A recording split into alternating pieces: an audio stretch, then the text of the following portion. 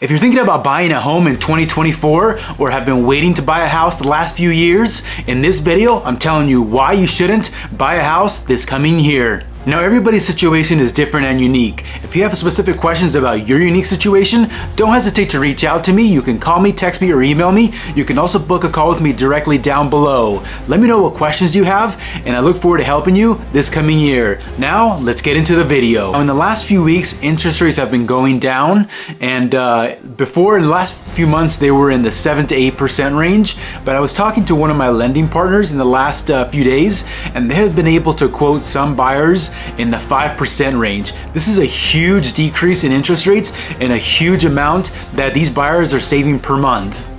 In addition, with these buyers being able to negotiate with the seller to have some of their closing costs and to be able to negotiate a rate buy down, some of these buyers have been able to get an interest rate as low as the mid 3% range. This is huge, and this is going back to some of the same interest rates we had a few years ago. Being able to essentially be able to cut down your interest rate in half to what the current rates have been is a good opportunity, or a huge opportunity, to be able to save a huge amount of money on your monthly payment. And this is what some of these buyers are doing to take advantage of the current interest rates and the current incentives that sellers are offering. Now, with that being said, I think there's a small window, probably 2 to 3 months, where buyers are going to be able to take advantage of these incentives, as well as these interest rates that continue to drop, if they continue to do so. In my opinion, I think that if interest rates continue to drop and get back to to the 4 to 5% range, this is where we're going to see a flood of buyers again into the real estate market, and potentially have home prices go back up again and see an increase in home values. Just because there's so many buyers that have been on the sidelines waiting for interest rates to drop the last 2 to 3 years, have the opportunity to be able to jump into the real estate market. Obviously, there's a lot of first-time home buyers out there as well that want to purchase a home, but just haven't been able to do it because of the interest rates. And in my personal opinion, I think that if interest rates continue to drop, we're going to see a huge flood of buyers into the real estate market, and we're going to potentially see buyers that are going to be bidding over asking price, having to go in and make offers on their on these homes with a non-refundable earnest money. We're potentially going to see 10 to 15 offers on homes again. We're also going to have these buyers who are going to want to waive their inspection and their appraisal in order to be able to get these homes, which is the same thing that we saw here a couple years ago during the 2020 and 2021 years. So I think this is something that has a potential to happen if interest rates do continue to go down. That's why I say that there's a small amount of time, 2 to 3 months in my opinion, where buyers are going to be able to take advantage of these benefits and incentives that these sellers are offering, as well as the new construction home builders. I made a couple videos in the last few weeks where some of these builders were offering $20, $25, even $30,000 to contribute to the buyer's closing cost.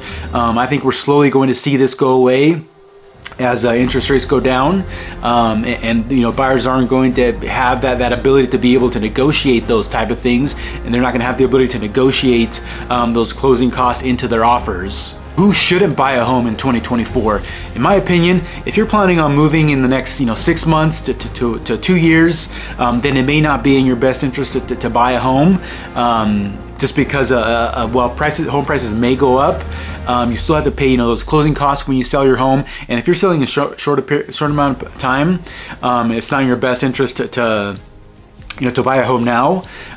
In addition to that, if you're somebody that doesn't want to have any responsibilities of maintenance, is comfortable where they're at, and you're currently renting, and maybe you have a really good rent payment, then you don't know where your next step in life is, and it may not be in your best interest to buy a house.